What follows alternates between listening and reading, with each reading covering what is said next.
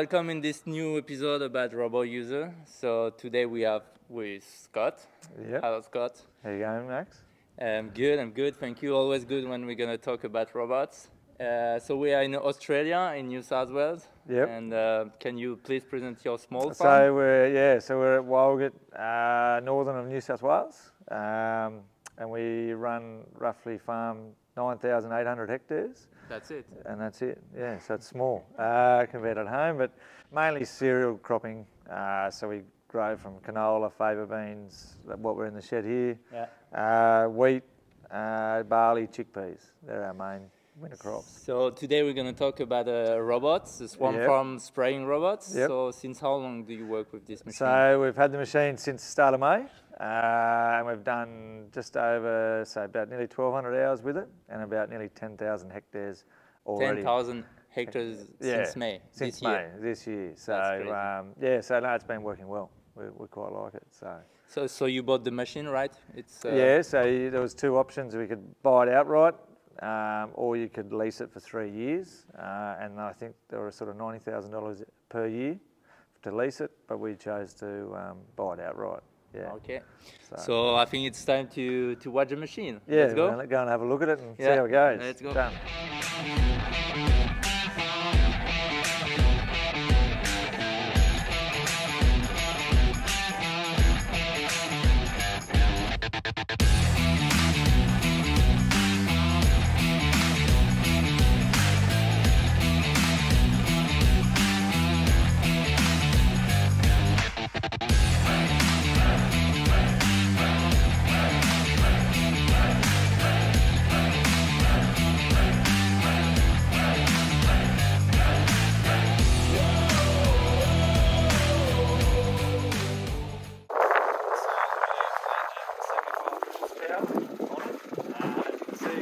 Weather station, and we've got cameras which can look forward and back, and then here at the front we've got the little sensor what goes out to 18 metres. That's for the security, or? For security, and you've got your stop bar, so if it hits anything, it stops the whole machine.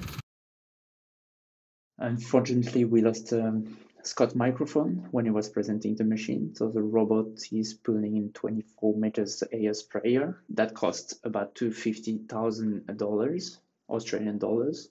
It's equipped with the spot spraying with its solution system. On the robot, there's a 1,000 liters tank, and the trailer has an additional 2,100 liter tank. He was explaining me that the main benefit of spot spraying is that instead of spraying the entire field, he's able to spray only 10% of the field, which makes sense since he doesn't have to refill that often, and he can save 90% of chemical cost. I asked him why does it have a weather station on the machine.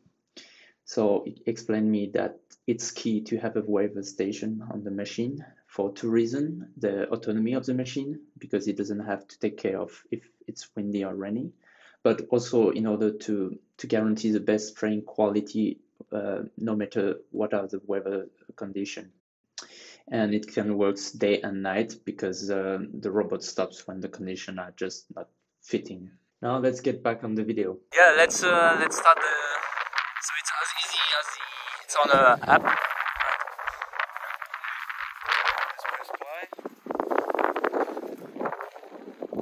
Takes itself out of sleep. Right. It takes a minute just to get all the computers going again.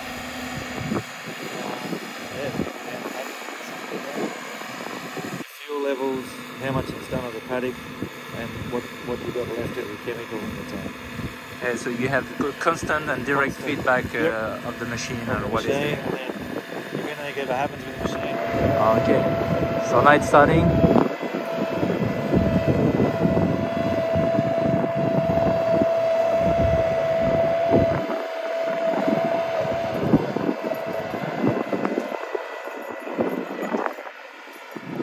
So how many hectares can you cover per hour, for example? Per hour, like this, we've got nice open paddocks with long runs. We could probably around 15 hectares an hour. We do. It's an 18 metre machine, and you cover you up to sort of that 15 hectares an hour.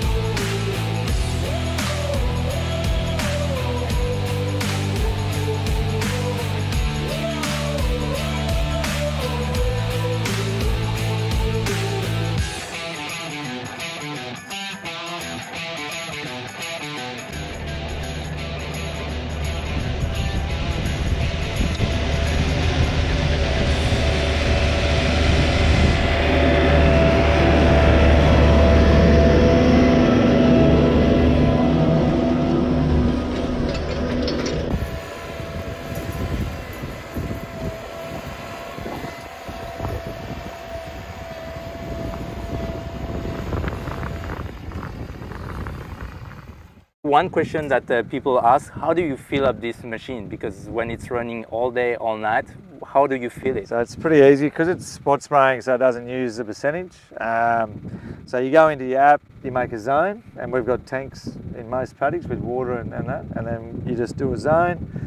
When the robot's empty, he travels, folds up, travels back to the zone, sends you a message, fill him up, press play, and he goes back to the paddock, back to work. So it's so simple. But you need someone on site to fill it? So like because he's using spot spraying, you're not using much chemical per day. Literally 20 minutes a day, we fill him up with fuel, with chemical, and you don't see him for 24 hours. So it's pretty easy. Well, it's pretty easy. That's don't take so much time. And it doesn't take much time and logistics to run. After 6 months and 10,000 hectares using this machine, what is your global feedback? How do you like it? Mate, I've really enjoyed it because you don't have to do it. You're not sitting in it, it's autonomous. Yeah, it's great. Like that's the beauty of it. Less hours in a machine, yeah. Is there a few things that you would improve on this machine? Probably a little bit, but not too much. It fits what we want to do. Maybe down the track a few different attachments. It'd be nice to be back at our normal width at 36 metres. Bigger, larger? Probably larger, that'd be nice. And then also, potentially add a few attachments of a wheel track renovator and fertiliser spreading urea. That'd be something down the track, I think. And if you would have something to tell to other growers that think about buying or investing in such technologies, what would be your advice? Do it. That's my biggest thing. It's here, it's done. It saves you two things as a farmer across the world you love: saving money and saving time. And it does both of them. You can be spraying while you're at the pub. That's the best thing about it. That's what you do? You can do that, but it just gives you so much more time to go and do other stuff while this is ticking away. It can tick away 24 hours a day, 7 days a week. You can't get anyone else to work those hours, so it's imperfect. And at least the robot do not attract the flies like we do right now. No, definitely not. They'd be right. But no, look, as I say, jump in, have a go. You won't look back, I think. Yeah, definitely. And so what is next on your farm? Do you think about other technologies that you I think so. Eventually we will. But we thought by starting now, we started with the SwarmFarm. We've got our head around it, how to map, etc., how it all works. And so going forward, we wouldn't hesitate looking at anything robotic, autonomous machines, definitely. So I will have to come back, in a few years and see where we're at. All right, definitely. Cool. So thank you. Thank you very much. We discussed about everything. Thank you very much for your time and your experience. No, thanks for coming out and having a look, Max, and showing the rest of the world what we are doing in Australia. What we're doing in Australia, not just overseas. So. It's always a pleasure to meet people like you and such technologies, and to see what is going on and what could arrive in the future in Europe or it's exciting times ahead. Yeah, definitely. Thank you very much for watching, and we will see each other in another place and with another robot. Bye.